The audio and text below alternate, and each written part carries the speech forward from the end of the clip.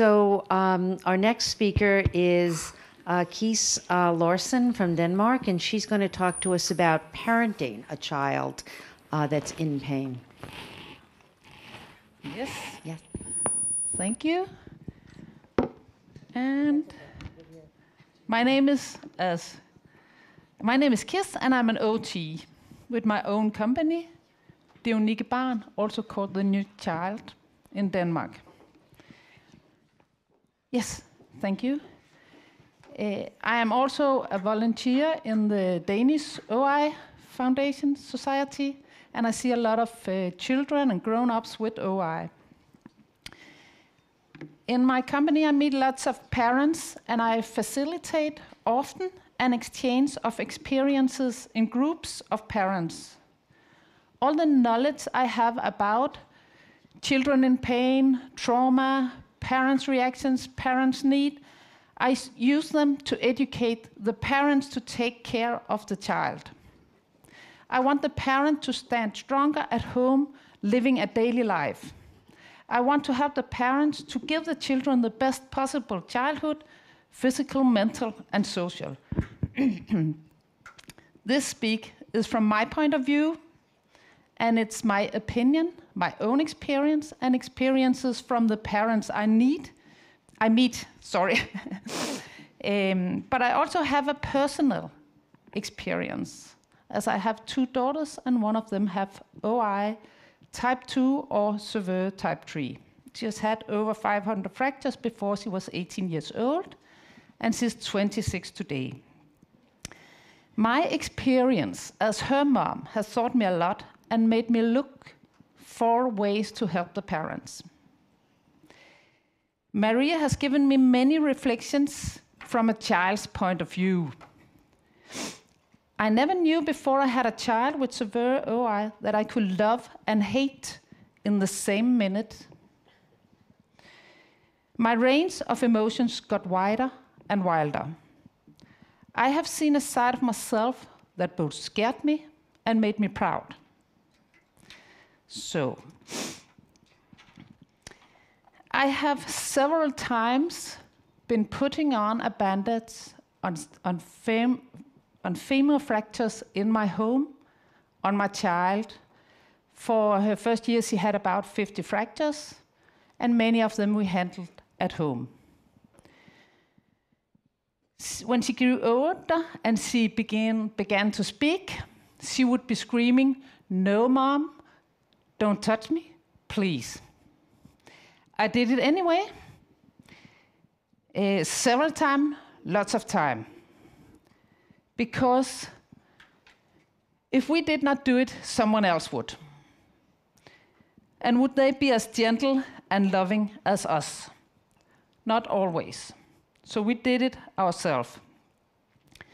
But with time, I lost the ability to stay calm in the situation. Something broke inside me with time. Sorry.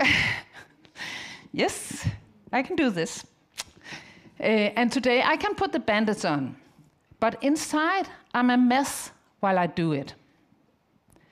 So I want you to know how important it is to support the parents with supervision and coping strategies to handle what happens inside the parents.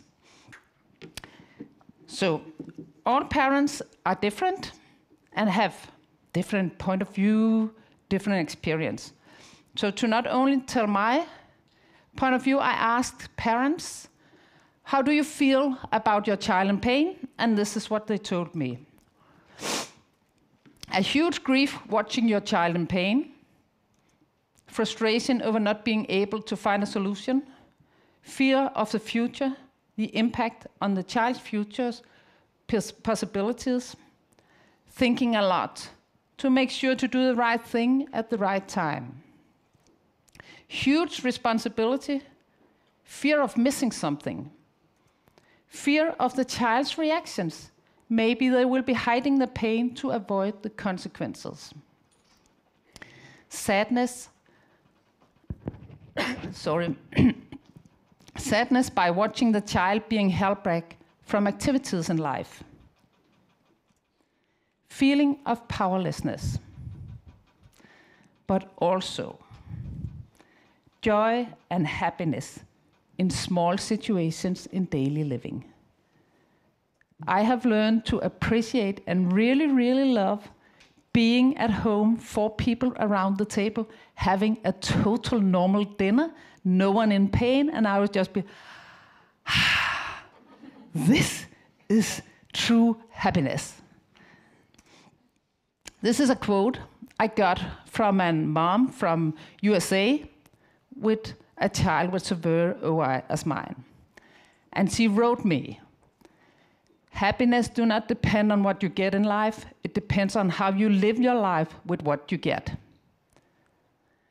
I use the quote also to help the parents change perspective to how to live this life with the best possibilities for themselves and for the children.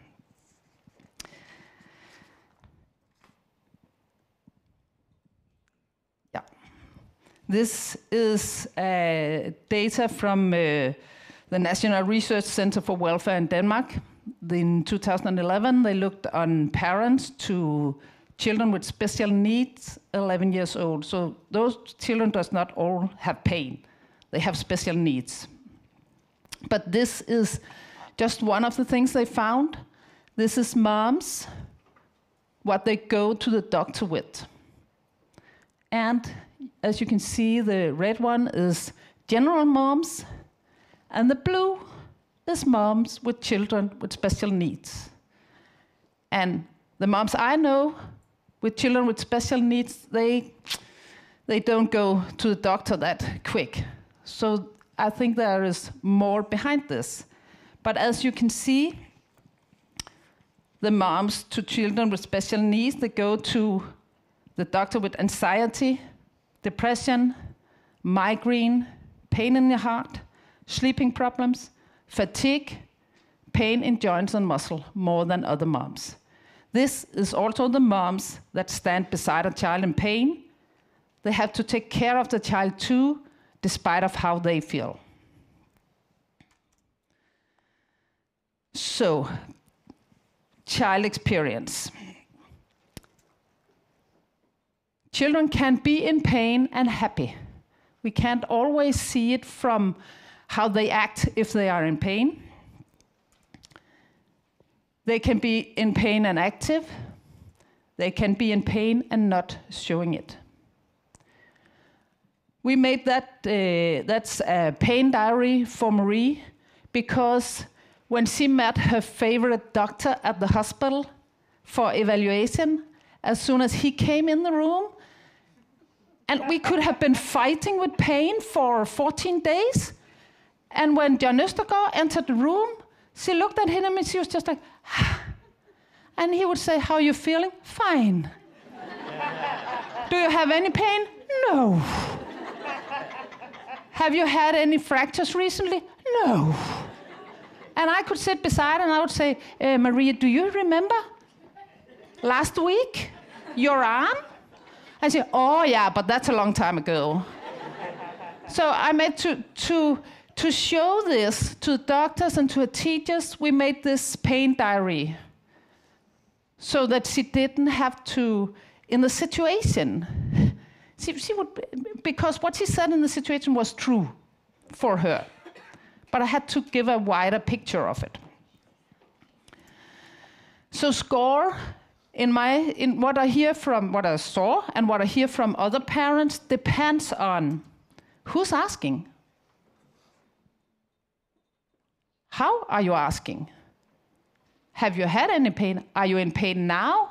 Did you have something a week ago? If you're more detailed, she will answer. And the moment you're asking is also depending on the score. So this is very short.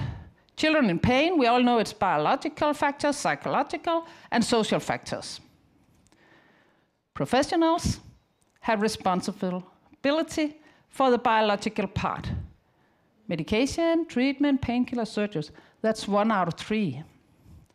Parents have 2 out of 3 factors.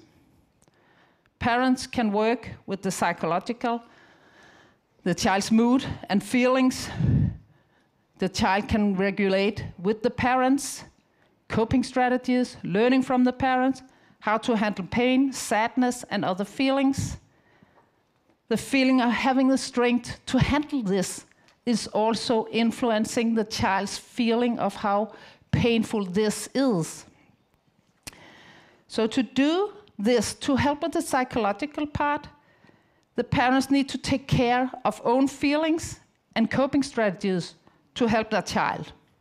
If parents don't have to regulate, if they don't know how to regulate their own feelings or don't have any coping strategies, they cannot help the child. So we have to start with the parents. Social, the parents also is the ones who keep daily life normal, routines, distraction from the pain, making the child socialize with peers, hobbies, school, and the parents are the ones to give the information to school and kindergarten. Every parent, every family is different, and we always have to look on the single child, the family, what are their values in life, and what do they need to balance this life with the child in pain and normal life. Parents need help to focus on what they can do. They need to know how important they are.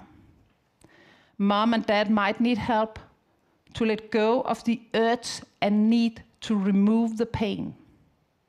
They have to move their focus to supporting the child, to develop coping strategies and have focus on living the best life from a child's perspective. I use a lot of knowledge about the autonomic nervous system to help the parents help the child. Especially the parasympathetic nervous system and how to activate it in themselves and in the child. Professionals can work with the parents on I could say that word yesterday. Non-pharmacological interventions. Yes, I did it. Emotional support using the autonomic nervous system. I can't say that enough. Use the autonomic nervous system. By listening and letting the parents know that they are not alone in this, that you will support them. Focus on the autonomic nervous system, both in parents and in the child.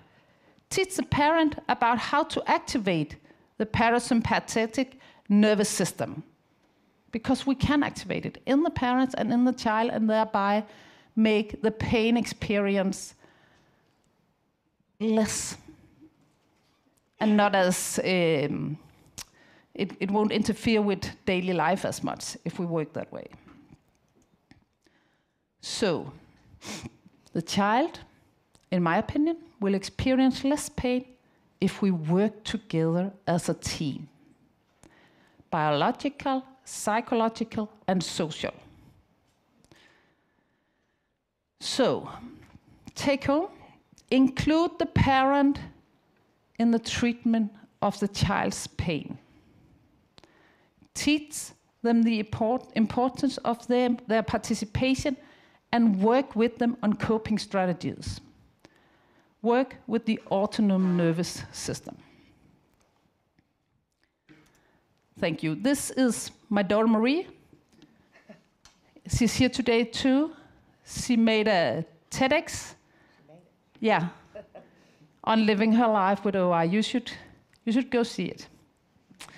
So, and you can find me on LinkedIn, Instagram, Facebook as Dionique Barn. Thank you.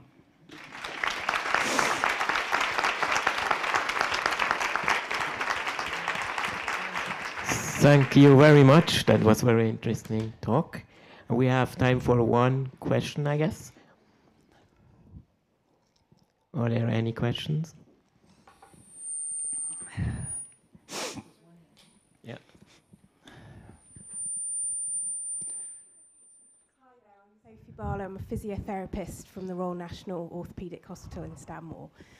We run a transition clinic, and I was just interested to understand your opinion about what do you feel the role is from a parent's perspective as you transition a young person into adult care? Can I have 10 minutes? 24 seconds. It's because it's a big dilemma. Because as parents, we want the children to be independent and work with the professionals. But for the young people, asking them, there's so many aspects that makes them answer in different ways. Young boys going into a nurse and says, how you do? I'm doing fine. He's not going to tell her how he really feels. And then the mom beside has to say, oh, he's not right. That's not right. That's something, he's in pain, and he's telling me every morning that he's in pain and he can't go to school. And so there's a lot of things going on in the relationship between the child and the parent and the professionals.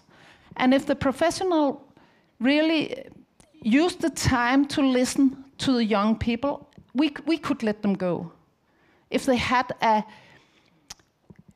professional they really trust and that they would be honest to. But that means you have to know someone who knows them before they make the transition. So you have to have professionals that knows them and follows them in the transition if you want us parents to let go. And I know that's what the professionals want. Sometimes it's to, oh, mom, please, could you go out while I talk with her? But it's very because the treatment is depending on that you get the right information, and you might not get it from the young people. Yeah. Thank you very much. Thank you for all the nodding.